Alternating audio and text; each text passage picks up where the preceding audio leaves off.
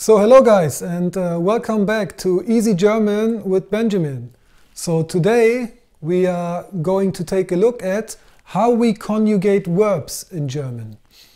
And so verbs, I don't know if you know what verbs are, but this is basically in English like to go, to eat, to make, to see, to drive. Yeah, these are verbs. And they are the only words that we conjugate in any language. Yeah?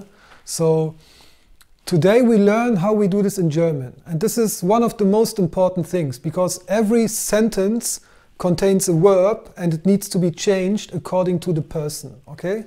So here we're going to take a look at the persons, yeah? The personal pronouns. It's ich, du, er, sie, es is he, she, it, wir, yeah?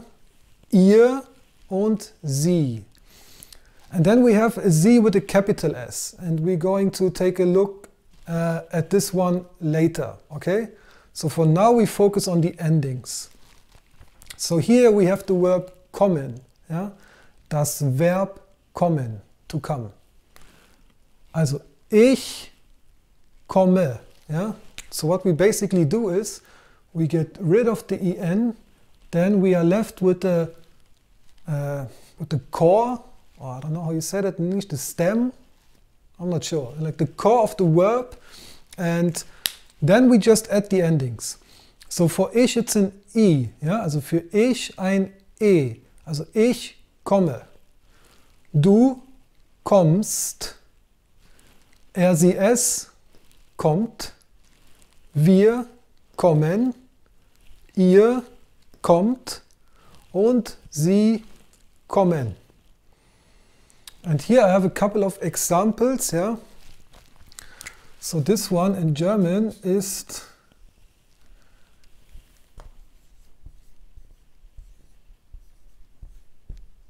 der Satz, yeah, sentence. And please notice that the verb in a German sentence is always, I mean not always, but for now always, in position 2, okay? That's super important. Yeah, don't mix up the verb. Like the rest of the sentence structure is quite looseish in German. There are a lot of like possibilities how we can structure a sentence, but the verb has to be in second position. Yeah? So, okay. Ich komme aus Berlin. Du kommst aus Spanien. Er kommt aus China. Wir kommen aus London. Ihr kommt aus New York. Und sie kommen aus Russland. Okay, so we're going to take a look at another verb to make another example.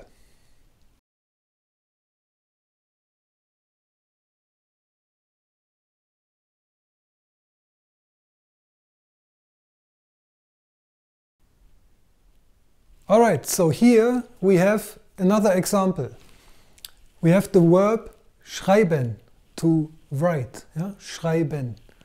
So again, yeah, let's do this one together. We get rid of the en and then it's left, however this is called in English. And we have ich schreibe, yeah? Plus e. Du schreibst. Gut. Und er, sie, es schreibt. Wir schreiben. Ihr schreibt.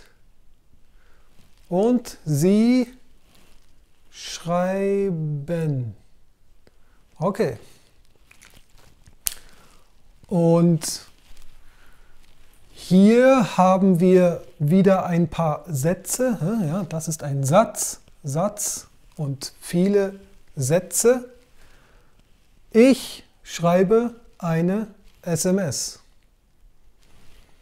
Du schreibst eine E-Mail. Er schreibt einen Text. text, same as in English. Wir schreiben ein Buch.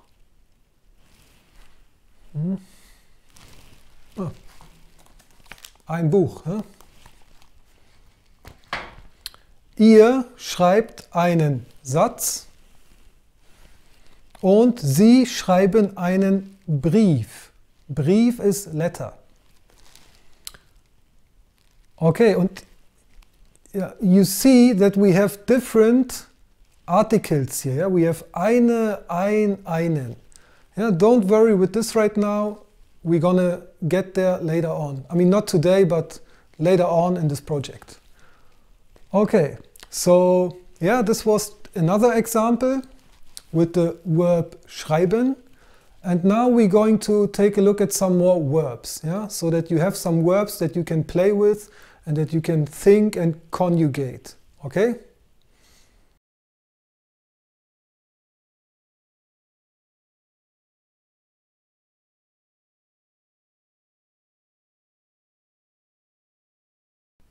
Alright, so basically you know now how you conjugate regular verbs in German.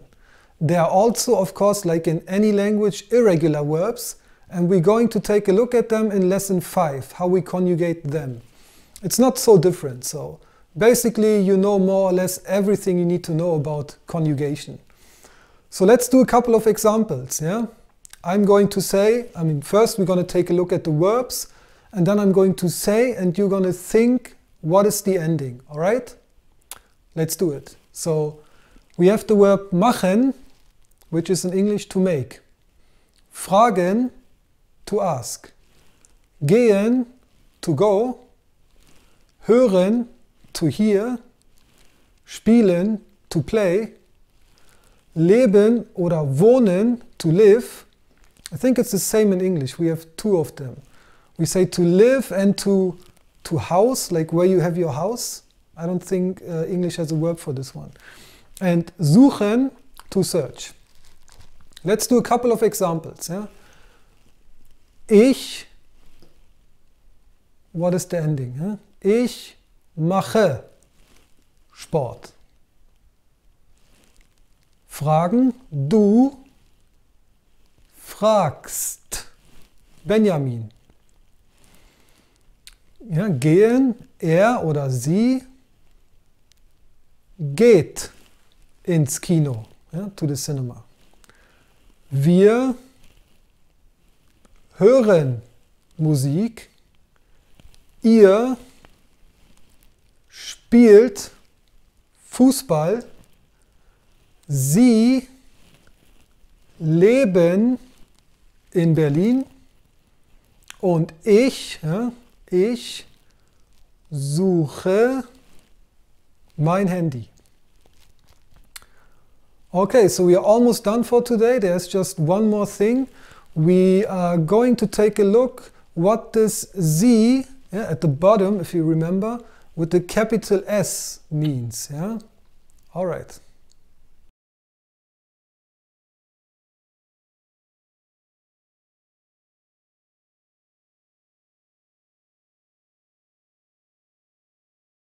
So as I said, this is going to be the last part for today.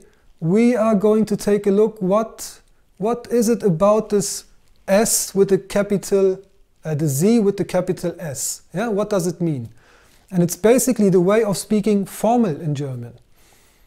So when do we need to speak formal? Usually you do it to every adult person. That's the theory. That if adult people meet, they would speak in this formal way to each other until they get to know each other or until they agree on speaking in the du form. Yeah? But I would say for my generation it's not so important anymore. Especially if you come from a big city like me in Berlin, it's not that people care so much. The older ones do though. Yeah? So if you speak to to a person that is maybe above 40 or 50, they will expect you to use the Z form. And if you don't, they can get quite pissed here. Yeah? And if you go outside the big cities, it's probably even more of an issue. So you should take care to use this Z form when you speak to people that you don't know and that are older than you. Yeah? All right. So how do we do it? It's Sie kommen aus Berlin. Yeah? Sie kommen aus Berlin. And informal, du kommst aus Berlin. In English, it's you. Huh? You come from Berlin, you come from Berlin. In German, we have a way of making a distinction between them. Sie hören Musik und du hörst Musik. Und sie gehen nach Hause oder du gehst nach Hause. Okay? So basically the bottom one that you saw in this conjugation, how you say that, table, yeah, chart. So the bottom one, the bottom Sie, is the formal one. And in the bottom you also saw a small one. So we basically have 3 Sie's in German. So one Sie is eine Frau. Yeah? Sie hört Musik. The other Sie, also with a small s, is plural. Sie hören Musik.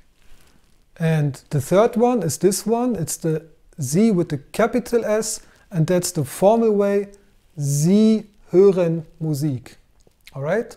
So we have 3 Sie's.